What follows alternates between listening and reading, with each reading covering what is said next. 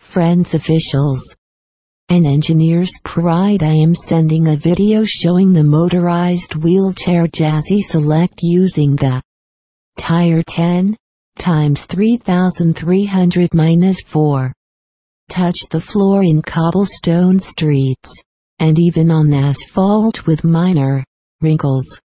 See the video I made with the Jazzy Select. Fit my finger under the shaft next to the tire with difficulty.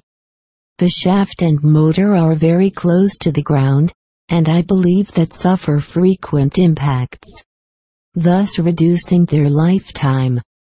I wish the engineers at Pride can give me a solution to this problem. Well, I'm afraid of breaking my chair that actually are my legs. I think there's an error on this project. As I am not an engineer, let my opinion. Use the Jazzy Select streets, sidewalks, small unevenness of the ground and get frequent blows to the axis of the tire. And I guarantee that it is very uncomfortable.